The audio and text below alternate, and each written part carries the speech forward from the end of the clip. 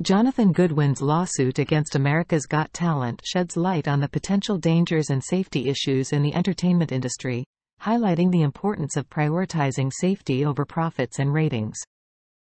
This legal action serves as a call to address the ongoing safety problems within the industry to protect performers from unnecessary risks and dangers in the future. Jonathan Goodwin, a former stunt performer and Britain's Got Talent finalist, had his life changed dramatically during a stunt on America's Got Talent Extreme. In a rehearsal for the show, a stunt went terribly wrong, leaving him paralyzed. The accident involved Jonathan being suspended upside down from a height of 70 feet while wearing a straitjacket.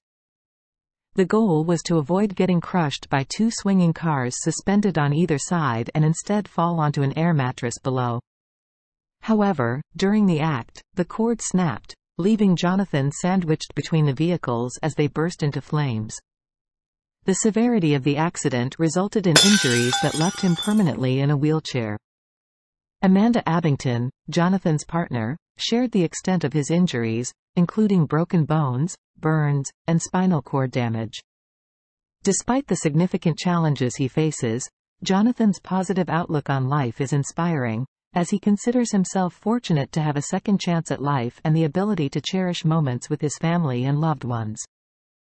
Amanda and Jonathan's relationship is a testament to the power of connection and the unexpected turns that life can take.